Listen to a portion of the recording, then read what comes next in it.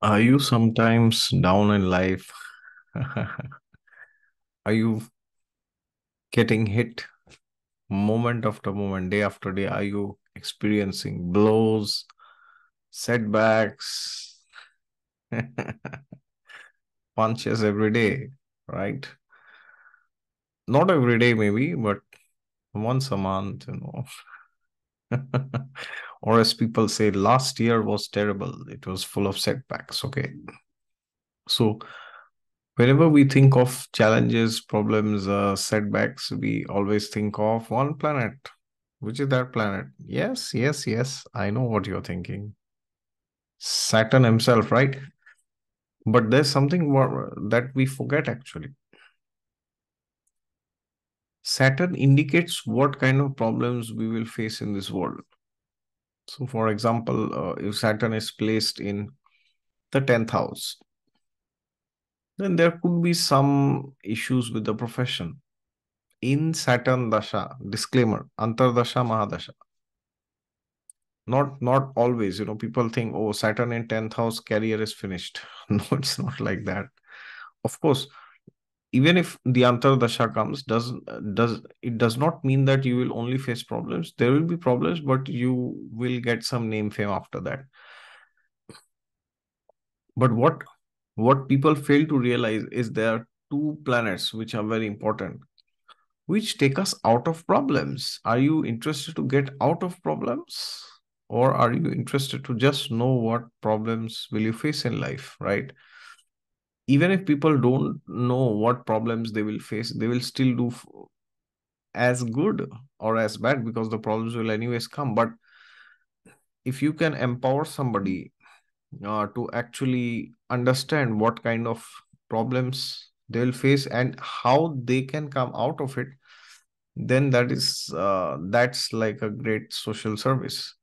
So which are those two planets which are very important because who can actually take you out of problems? Number one is Mars, number two is Mercury. So why Mars? Because Mars is actually the soldier. See, why Mars? Because Mars is the lord of the first house. The first house is your existence, right? He's the lord of Aries, the first house in your natural zodiac, Naisargik Kundli, Kalpurush Kundli. So if you have a good Mars, then what happens is you have a fighting spirit. You never give up or give in. So Mars is very important because if your Mars is not good enough, then what happens is you will not be able to fight for very long. Or you will fight, but your intensity of fighting will not be the best. Okay, you will bounce back even if Mars is bad, but you will need a long time to bounce back, and maybe it's already late till then. Okay, and the other planet which is equally more important is actually Mercury because Mercury shows your thought process. What do you think of yourself? Do you think you can overcome problems? If yes, how do you overcome them? That is where Mercury comes into play. So anybody who has Mars Mercury conjunction in their horoscope, very tough fighters. Not just fighters, intelligent fighters. Good Mars fighter, good Mercury intelligent, good Mars Mercury intelligent and good at fighting. But if Mars Mercury are together and on top of that, if they are well placed, wow, the best fighters you will ever see. Even if they are mutually aspecting each other, top-notch fighters. You punch them on their face, they'll get back and punch you back. Of course, don't go on punching people for no reason. But Mars Mercury gives you the ability to bounce back. As Dr. Vivek Bindra says, bounce back. Yes, bounce back. The intensity with which you bounce back will be decided by Mars. And when you should bounce back, where you should bounce back, when you should not, where you should not bounce back, that will be decided by Mercury because Mercury is the planner inside you. So whenever life has punched you, always go and check where is your Mars, where is your Mercury, even if they are not together. Okay, if they're together, great. Or else, if somebody's date of birth has 9 and 5 together, because 9 in numerology is Mars and 5 is actually Mercury. So if somebody has 9 and 5 together, we know they are like, they're very good fighters, or they can come out of problems. Okay.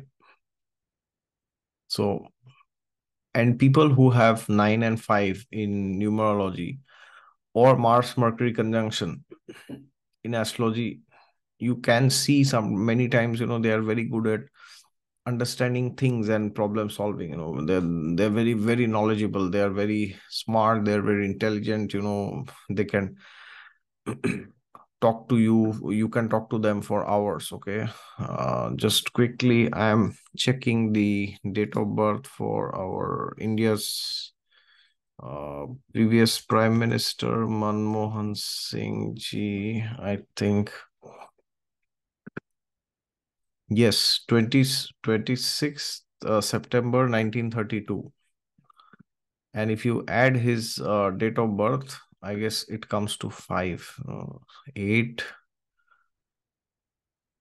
okay, 9. Yes, 5. So if you add his date of birth, it's 5. And there is 9. Okay, 9 means not the 1932, because everybody in the 1900s will have 9, but September is 9. Okay, so 26 September 1932.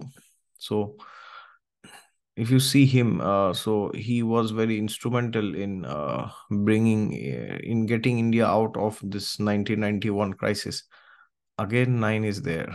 1991, the financial crisis of India. He and India's late, of course, he was finance minister that time, and also India's late Prime Minister, Shri P.V. Narasimha Rao ji. Both of them, without them, India would have collapsed. Okay. Of course, I'm not going to politics, and there are so many other things which we can discuss. Was it good, bad, right, wrong? Why did it led to that point? But I'm just giving an example. He's one of the finest economists, Dr. Manmohan Singh ji. Of course, you can debate how he was as a prime minister, good, bad, what he did, was excellent, not the best, or whatever. You can go on debating for hours. 10 years he was India's prime minister, but at least we know that his sense of finance and intelligence, when it comes to finance economy, that is excellent. Of course, you can also debate that, but in general, he's known and respected as a very good economist. Okay, may not be the most loved prime minister of India, but yeah, certainly one of the most finest economists. I think he was also the governor of the Reserve Bank of India. Yeah. Okay, interesting. So this is just an example. So you can find people, with Mars, Mercury, or 9 and 5. They are excellent at solving problems. And this is very important, because if you cannot fight back and solve problems, then you will stay down. So therefore, whenever you have problems, just check two things. First, you check your Mercury. So where is Mercury in the chart? Because Mercury will show your skill sets. So let's assume, you are stuck in some problem. Not just some silly problem, but there's a serious crisis in your life. So how can you get out of it? So if Mercury is placed, for example, in the sign of Gemini, for example, then you can actually communicate regarding that house and regarding that problem, sorry, not the house. And then you can discuss it with the other party, and maybe there could be a solution. So if Mercury is in Capricorn, then You have to work very hard with a lot of planning and structure, and then you can come out of it. Okay. And then if you see your Mercury, then next you see Mars. So Mars will tell you, to what extent you will bounce back, that intensity. And that is why the problem is, if Mars is in a water sign, you need to go slow, like Cancer or Scorpio, Pisces. Scorpio is still okay, but Mars gets debilitated in the sign of Cancer. So if there is Cancer or Pisces, you need to go slow, because a Mars in a water sign can make you go so fast that you end up doing wrong things, and you make very bad decisions in life. Okay, so therefore, check where your Mars is, check where your Mercury is, and once you can actually figure out both the placements, then you have to see, is there some connection, connection in the sense, are they together, or they mutually aspect each other, or their dispositors are sitting together. Dispositor is lord of the sign. So for example, if Mercury is in Taurus and Mars is in Sagittarius, so the dispositor of Mercury is Venus, and dispositor of Mars is Jupiter. So Jupiter and Venus, are they together? Even then this can help. Okay, or Jupiter, Venus are mutually aspecting each other. Okay, or if Mars, Mercury are in Parivartan Yoga, they are sitting in each other's signs, each other's houses. Even then this could help. But nonetheless, even if it is not there, you need to check. So whenever you are giving a consultation as an astrologer, people will approach you for solving some problem in life. Okay, so for an astrologer, Mars, Mercury is very important. If they have this, then that's excellent. Even if they don't have, it's still fine. But if you have, it's excellent. So if you have this ability to solve problems, you can do very good in areas of astrology, engineering, and all this, because you can solve problems. So please check what is going on with these two planets, and then you can actually go and tell the client exactly how can you solve the problems, and to what intensity you can bounce back. Okay, and then you will understand that people see, the best thing about astrology is you can empower the person who is asking you. Okay, so it's not that you keep the person dependent on you as an astrologer. Okay, this problem has come, what should I do, what should I do here, there? It's like every time there's a problem, he calls you because you are his family astrologer, whatever. But then that person's ability to deal with challenges in life is destroyed. Okay, which is not very good. So yeah, so you have to do things in a way that empowers that client. Okay, that is very essential. Otherwise, everything will just fall in deaf ears, and you will keep getting messages of, like, people who have consulted you always. This has happened because you have not instilled the confidence in that client that they can take care of themselves, and they can take care of their own lives. Okay, that is why they are approaching you again and again. Okay, which is not very good for them specifically. Okay, and not good for you also either. Okay. All right, ladies and gentlemen, thank you very much. Once again, if you're new, then please like, comment, share, and subscribe. And if you like this, then hit the thumbs up and subscribe to the channel.